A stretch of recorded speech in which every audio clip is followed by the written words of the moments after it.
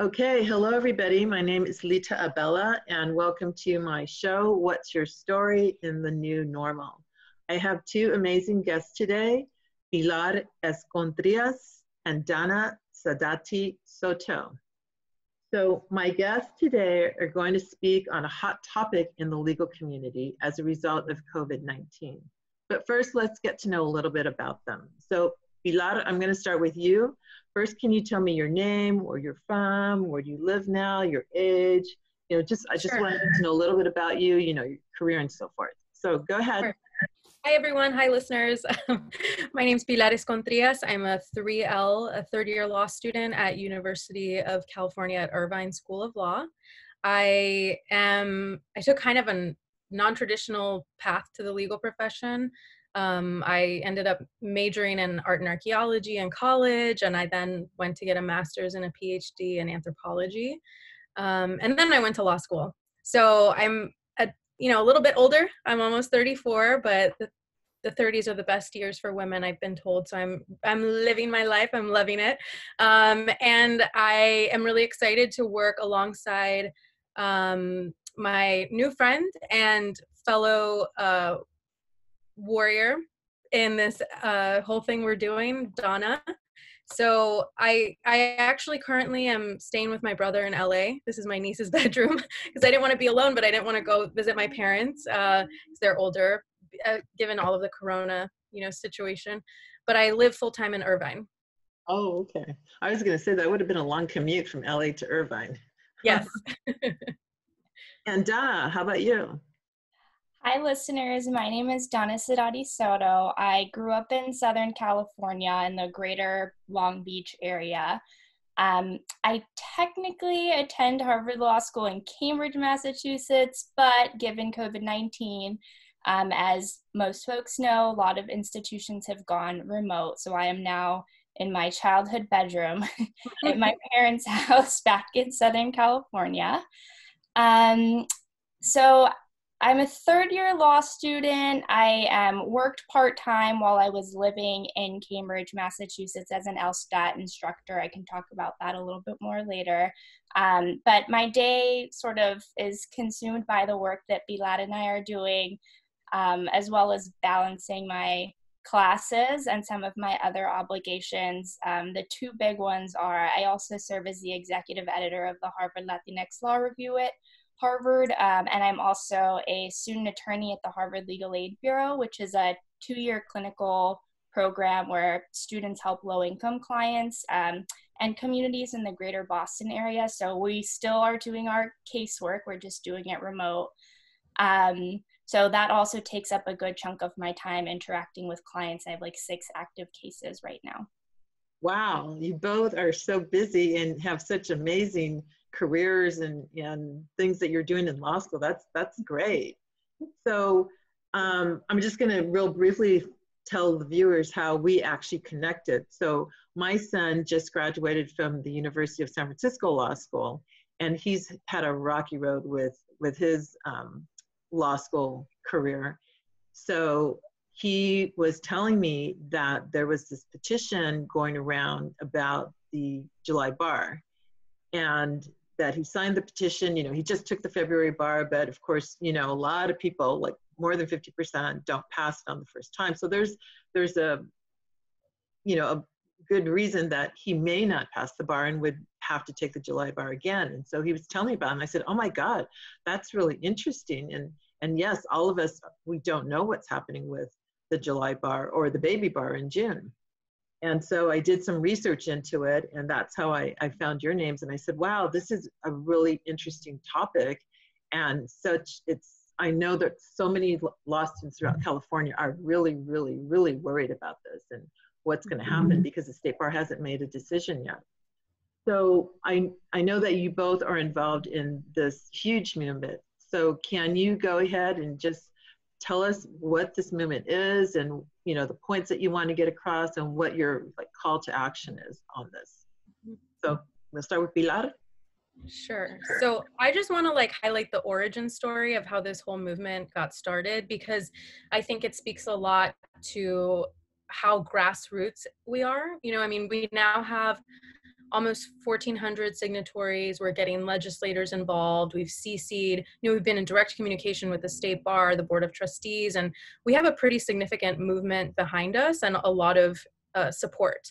But this all began because of the Facebook page where, we had seen what was going on in New York and students really pushing their state bar there to advocate for diploma privilege.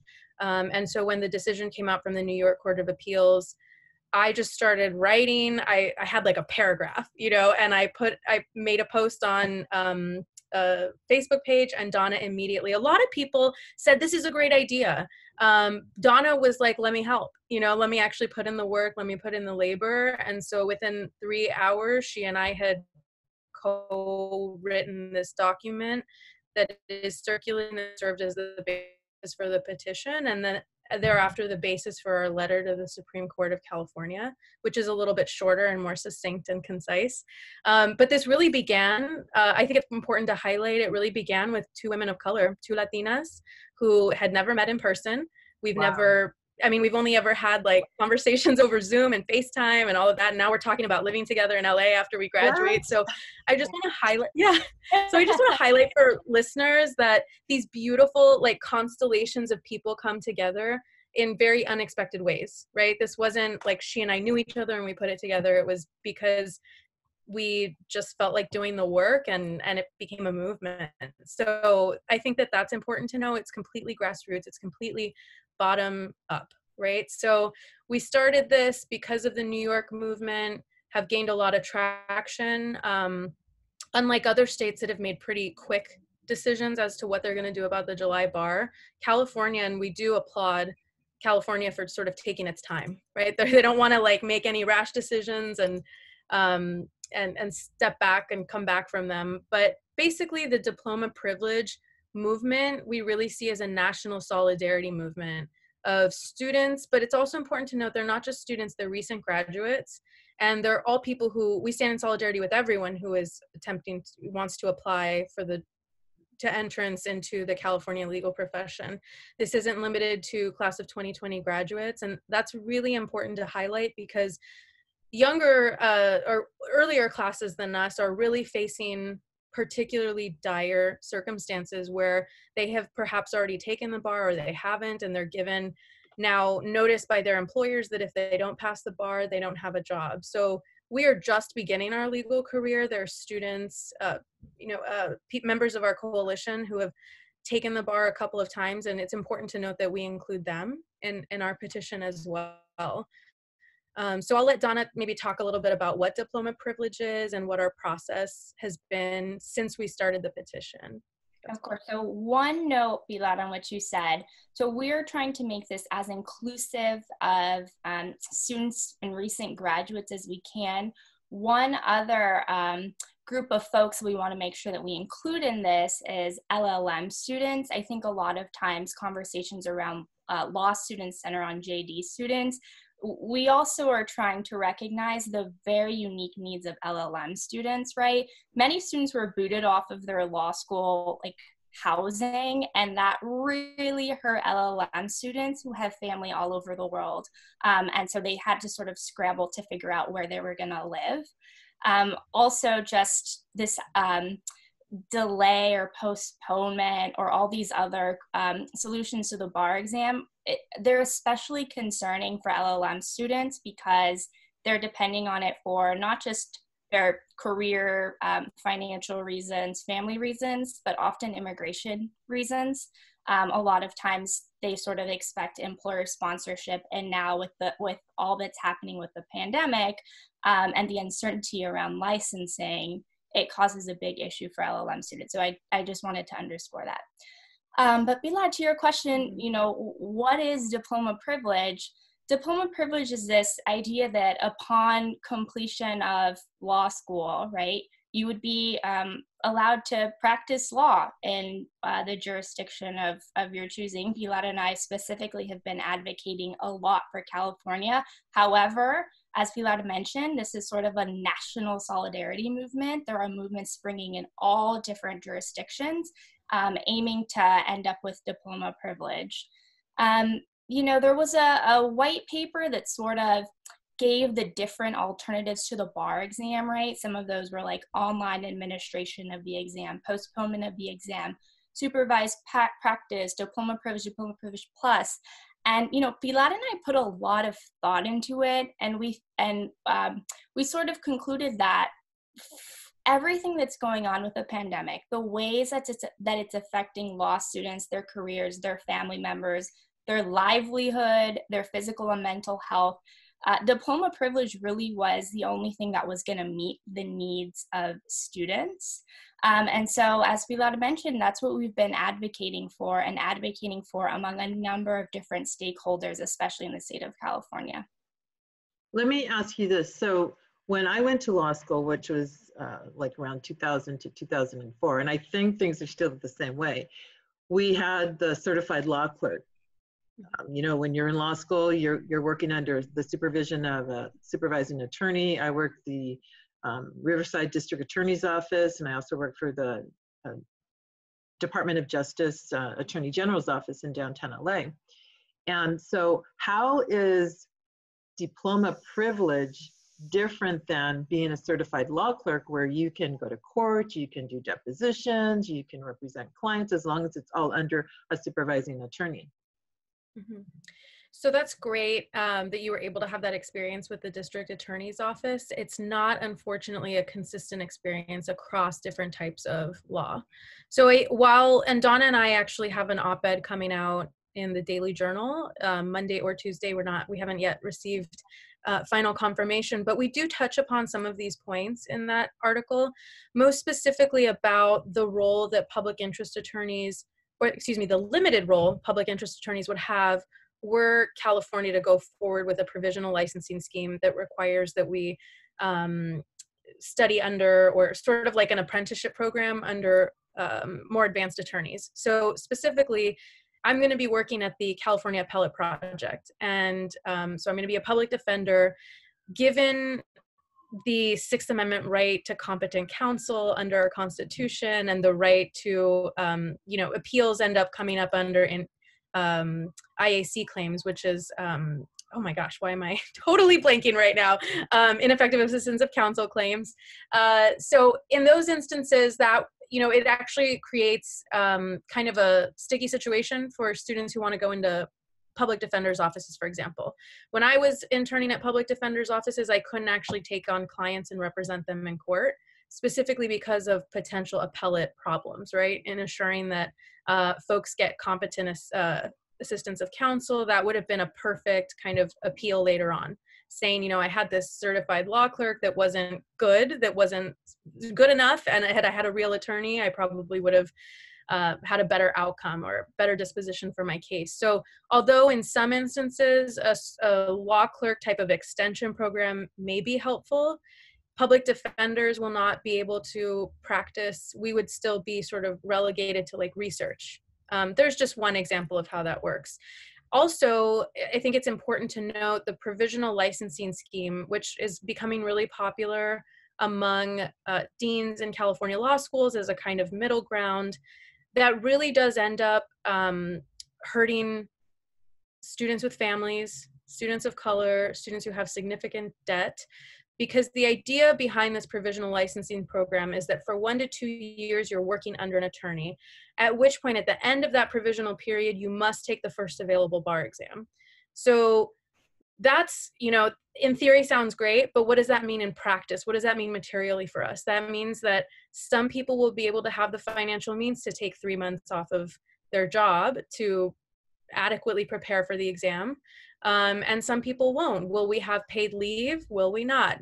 These are the actual gritty, down in the weeds questions that we believe some of the advocates for provisional licensing haven't carefully thought through. Our friends who are going into big law may very well have these accommodations provided to them, but those of us who are going into public interest are not. It also leaves out people who want to do solo practice. That's, although it's a limited number, again, solo practice, especially in California, is overwhelmingly people of color who end up going into solo practice, oftentimes because they didn't get a job or they want to sort of go out on their own. So that leaves them out as well. So let's assume your movement, your diploma privilege movement gets passed in the state of California and takes place. Will the law students in this group that you're referencing, will they eventually at some point take the California bar?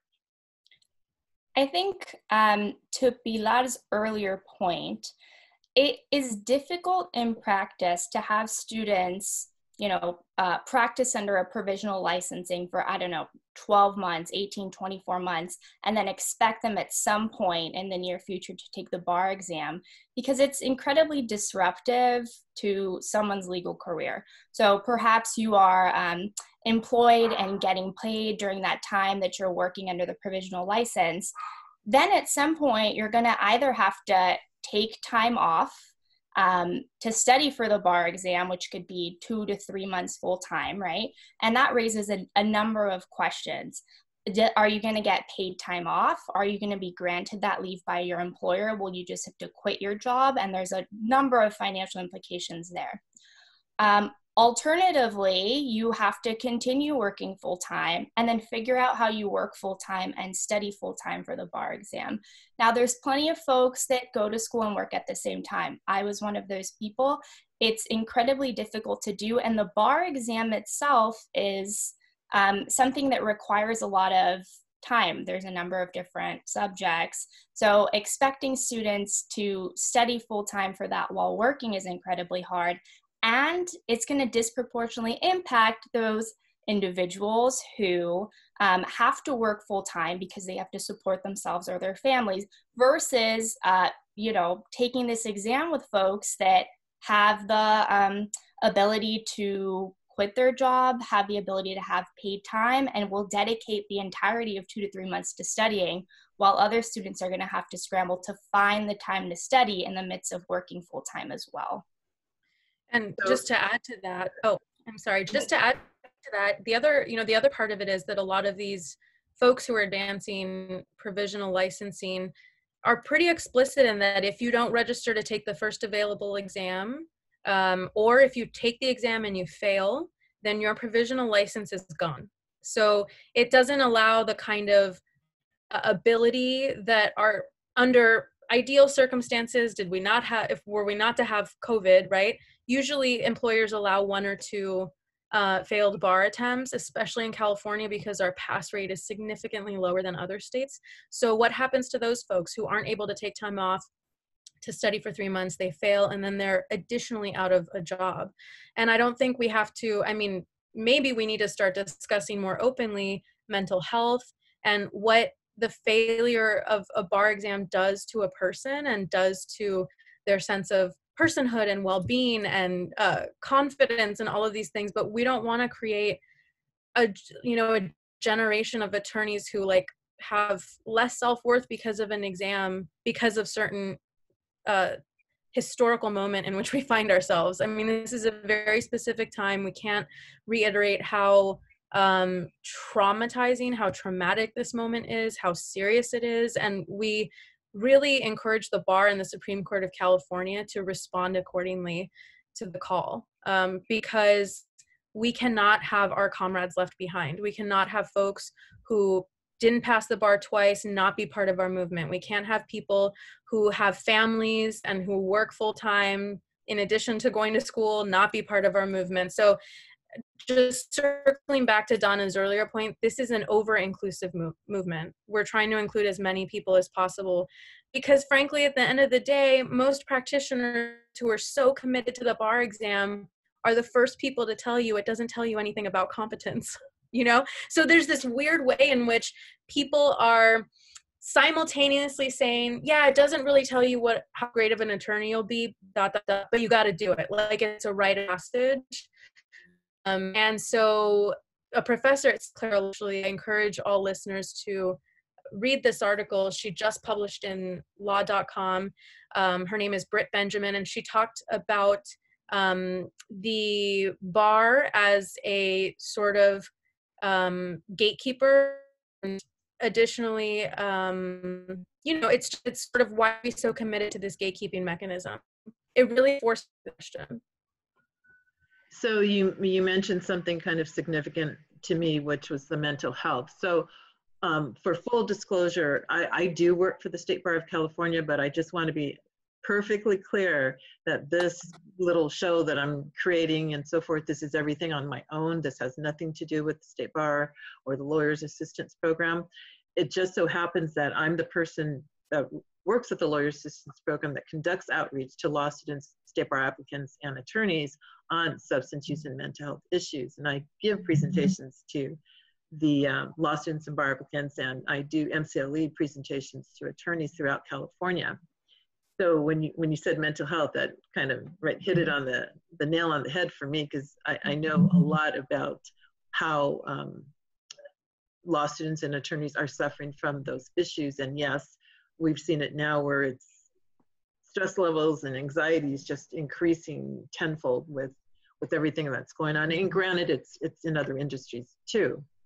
Right. But and then that's why I thought this was such an interesting topic to talk about. You know, there's always, and you know, in the law, there's always two sides to every story.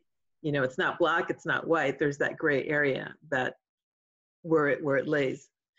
So I think some of the questions that, if I'm going to play devil's advocate here, would be people on the other side would say, one, well, it isn't fair for those of us that did, you know, study, take the bar, and whether we passed on the first time, the 5th time, the 10th time, or the 20th time. That's not fair for us.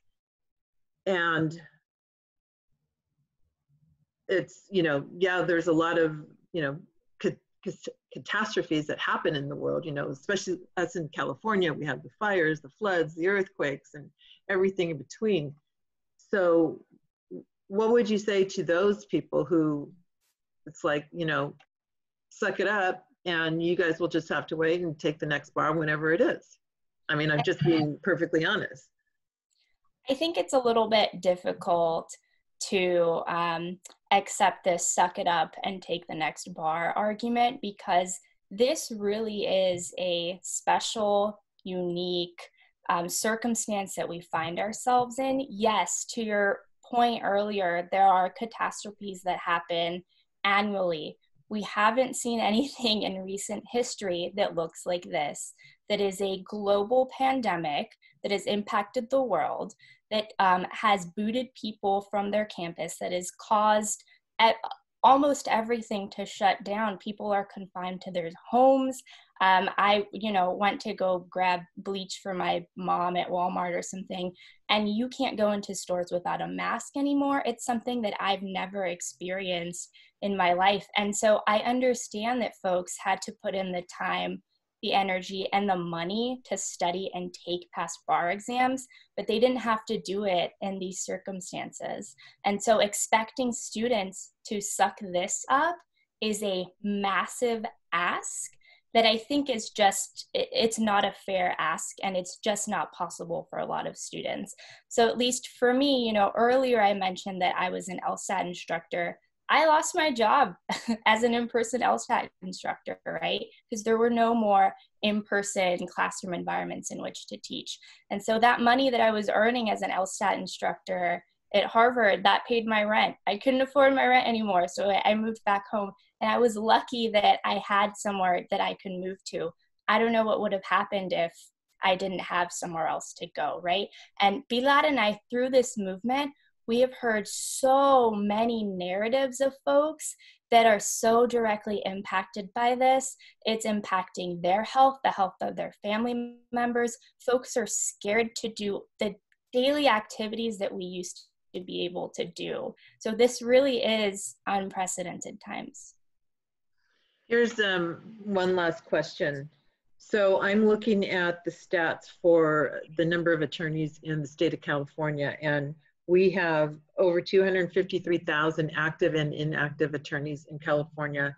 And for active, we have just under 190,000 active attorneys in California. So lay people, I think, would be saying, we've got a lot of attorneys in California. We don't need to do these special circumstances for this group of law students.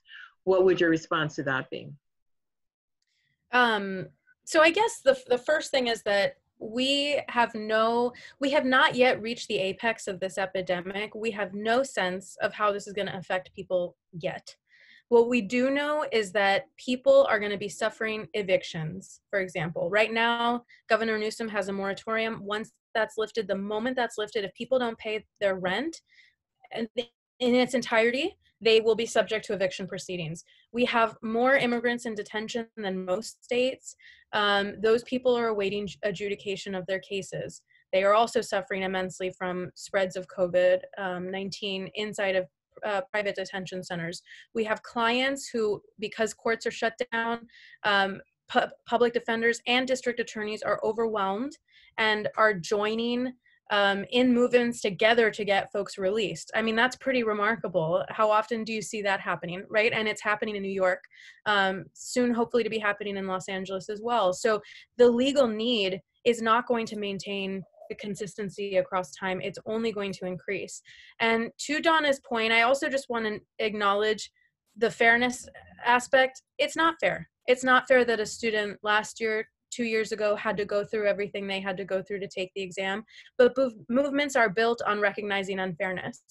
If all of our predecessors, if all of our generations of ancestors responded with young folks who wanted to make a change by saying, well, you got to suck it up because I did, we would not have had the type of racial equality, not that we have it, but we have a better amount of it. We would not have the type of gender equality if women of older generations just said, you know, I didn't have to vote, so you got to like get with it and just know your place, right? So, and in fact, to that point, we have so many practitioners who have supported us in this effort. And we have professors who have, and some of these practitioners, you know, send us like emails. Some of them are future employers of ours, like just telling us, thank you for what you're doing. Like, this is going to help our communities. So although there are those people who think that we always need to live by the same, you know, under the same circumstances, pass the same gatekeeping mechanisms that keep us out from the profession, there are tenfold who agree with us in this and who think that they want to support us because they know how hard it was to do it, and they don't want to have that for another generation of people, especially under these circumstances. I understand. So my last question to you, because we're under a time limit here, and I know your time's very valuable. So what's your call to action? Who's your target audience, and what do you need to move your movement forward? Donna, you want to take that? Sure. So as Pilar and I have sort of talked about for the last number of minutes, what has come of COVID-19 for us in particular is this recognition that the legal profession and legal community is inflexible in a lot of ways, and that it can't respond to a lot of the needs of different community members at different instances in time. And so for us, we, one, for law students, urge folks to start thinking about this, though I'm sure it's been at the forefront of so many people's minds, right? Because the bar exam was scheduled to come up very quickly. And, you know, if you haven't signed the petition and you agree with the points for diploma privilege, please do so. We also ask a lot of the major stakeholders, right? Whether it's the state bar, whether it's the judiciary here in California, whether it's law school deans, to include students in the process of decision making, to be transparent, so that not just students, but even just future clients can think about the ways that they can have their voices heard in this process as well. And then probably most pressing is we really urge the State Bar of California, their Board of Trustees, the Committee of Bar Examiners, and the Supreme Court of California to really consider the practicality and the urgency of coming up with some sort of creative, innovative solution that works for students, especially those students that have been most impacted by COVID-19, and to remember those needs and to be able to respond accordingly. Great information. Any last words from you, Pilar? I guess I would just say that we're doing this. You know, I really also urge people to be compassionate with students and with clients, and to be as charitable as you can in interpreting our movement and what we're trying to do. Folks are saying, you know, entitled millennials. I don't think I'm a millennial anymore because I'm in my mid. But anyway, I'll take the insult, and just sort of say, like, you know, this isn't about entitlement. This is actually like, we are here for our clients. Like, we identify, and as our Daily Journal article states, like, we have spent our careers, our families have spent their lives trying to work for our community. And this is no different. And just because we're going up against an institution, which we don't think we're going up against, we just want to be participants in the decision-making process, you know. But it is very much a sort of now adversarial in the media, because we're really asking people to think seriously about whether the bar is the only metric that you can use this year to decide whether we're competent or not. So think of our clients, think of the people who are in jails, in prisons, in detention centers, think of the farm worker who is now, you know, probably experiencing extreme amounts of wage theft, who's now, you know, at higher rates of potentially contracting COVID because they're essential workers, and who are now under attack by the present administration because the Trump administration wants to employ a wage, I forget the word, but they want to basically cut down wages of farm workers to increase the, you know, the amount that small farmers are able to produce. So there are assaults on everyone, and we're certainly not saying the assault on law students is the most pressing. We're not saying that we are more deserving of anyone's special, you know, attention or anything. We're just saying this is the world we're entering, and we want to help these folks, help us get there. So please don't forget those people who the law purports to serve. And in California, that's a vast and beautifully diverse constituency, which legislators alike and the Supreme Court acknowledge are those who we should always be thinking of when we're thinking about, you know, these types of changes. So please don't forget them, and allow us to help you in that. Okay. So I want to thank my guests, Pilar Escontrias and Donna Saadati-Soto, for joining me on my new show, What's Your Story in the New Normal? My name's Lita Abella, and until next time, we'll see you then. Thank you. Thank you, Lita.